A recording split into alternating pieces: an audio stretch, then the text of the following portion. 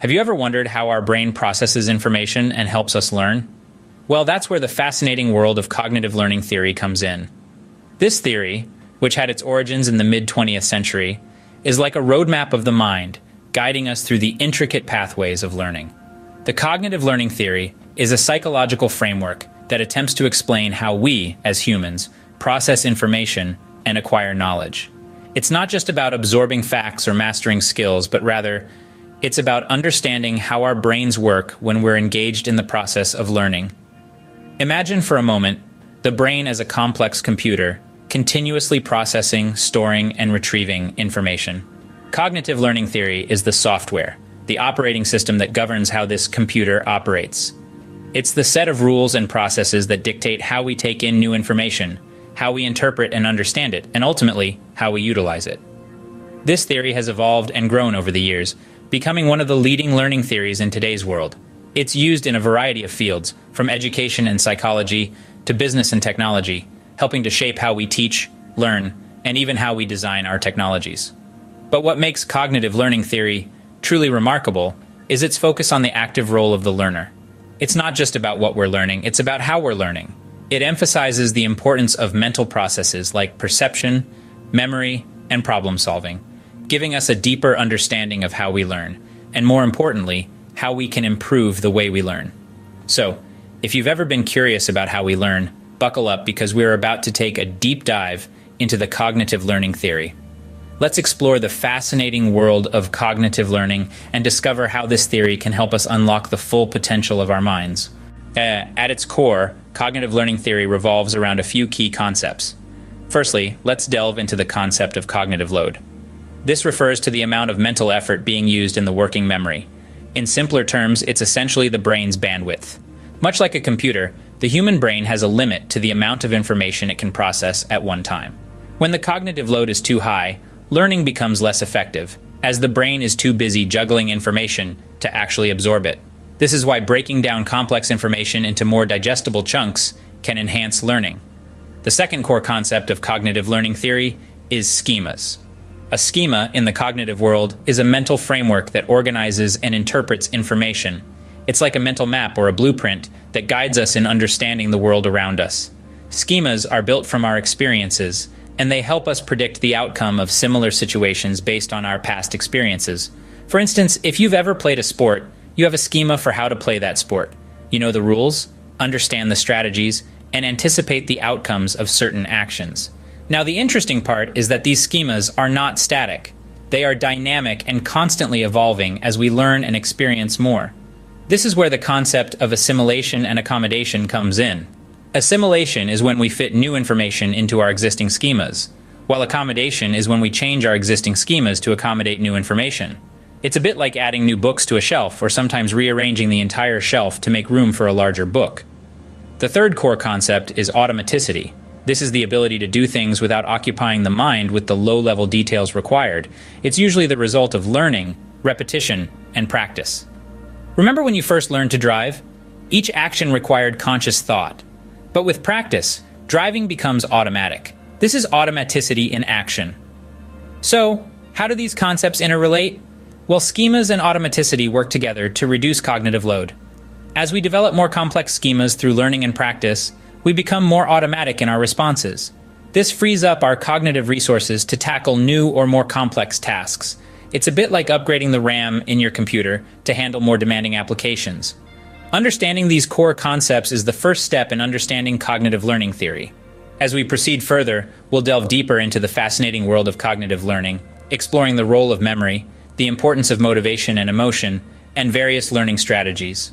But for now, let's take a moment to appreciate the intricate workings of our mind and how these core concepts play a pivotal role in our learning journey. Memory plays a crucial part in cognitive learning. But how exactly does it work? Imagine your memory as a vast library where information is stored and retrieved. In this library, there are two main sections: short-term memory and long-term memory. Short-term memory, also known as working memory, is like the reading table. It's where you temporarily hold and process information. However, this table only has limited space. In fact, on average, it can only hold about 7 items for less than a minute. Now, the goal of learning is to move this information from the cluttered reading table to the orderly shelves of the long-term memory. This is where information is stored indefinitely for future retrieval. But how does this transition occur? That's where a process called encoding comes into play. Encoding transforms information into a form that the brain can understand and store. This process is greatly enhanced by paying attention and actively engaging with the material, but it's not enough to just store information in long-term memory. We also need to efficiently retrieve it when needed. This is where retrieval practice comes in. Retrieval practice involves recalling information from memory, which strengthens and enhances long-term retention. It's like regularly dusting off the books in your library, ensuring that they're always ready for use. So, when you're studying or learning something new, don't just passively read or listen. Actively engage with the material, ask questions, discuss it, apply it, make it meaningful to you. This will help encode the information into your long-term memory. Then practice retrieval. Test yourself.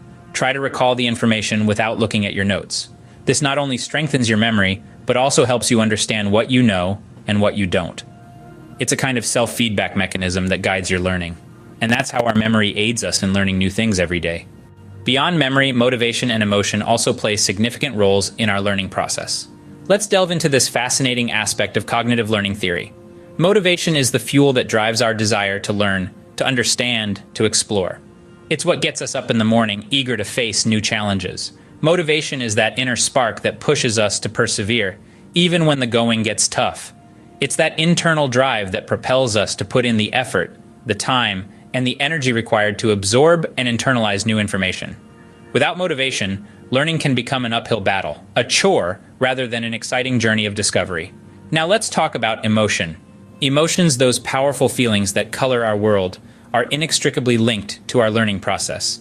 They can either enhance or hinder our ability to learn. Positive emotions like joy, curiosity, and excitement can make learning a rewarding and fulfilling experience. They can boost our focus, enhance our memory, and foster creativity.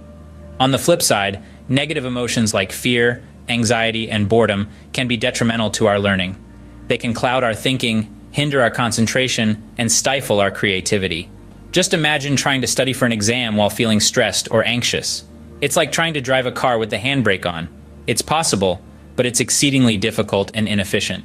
In contrast, imagine studying while feeling curious and excited. It's like driving on a smooth highway with the wind in your hair. It's efficient, enjoyable, and you're likely to cover a lot more ground. So it's clear that motivation and emotion are not just peripheral aspects of learning. Rather, they are central to the process, influencing our ability to absorb, process, and retain information. They shape our learning experience and impact our academic achievement. So the next time you're studying, remember that your mood and motivation can significantly affect your learning. Now that we've unraveled the basics of cognitive learning theory, how can we apply it? Let's dive into the heart of the matter: cognitive learning strategies. These strategies are the tools that help us to process, store, and retrieve information more efficiently. We'll explore 3 key strategies: spaced repetition, interleaving, and elaboration. First up is spaced repetition. This strategy is all about breaking your study sessions into smaller, more manageable chunks and spreading them out over time. Instead of cramming all the information in one go, you take breaks, allowing your brain to absorb and consolidate the knowledge. Think of it like watering a plant. Rather than flooding it once, you sprinkle water consistently to ensure it grows healthily. Next, we have interleaving. This is the practice of mixing up different types of problems or topics within a single study session. It's like making a study salad, where you toss in different ingredients to keep it interesting and balanced. This method encourages the brain to discriminate between different types of information, promoting deeper understanding and better recall. Lastly, we have elaboration. This strategy involves explaining the concepts you're learning in your own words and connecting them to what you already know. Imagine you're a detective, making connections between clues to solve a case. Elaboration helps you weave a web of understanding, linking new information to existing knowledge. So, how can we use these strategies in everyday learning and teaching? Let's imagine you're a teacher preparing a lesson plan. You could start by introducing a concept through a lecture or a reading assignment. Then, instead of moving on to the next topic immediately, you could revisit the same concept in the next class, applying the principle of spaced repetition. For interleaving, you might design your lesson plan to include different topics or types of problems within the same session. This could mean discussing the Pythagorean theorem, then shifting to a discussion on similar triangles, before circling back to Pythagorean theorem problems. This keeps the students' minds agile, encouraging them to switch gears and understand the nuances of each concept. As for elaboration, you can encourage students to explain concepts in their own words, perhaps in a group discussion or a reflection essay. This not only fosters deeper understanding, but also promotes active participation in the learning process.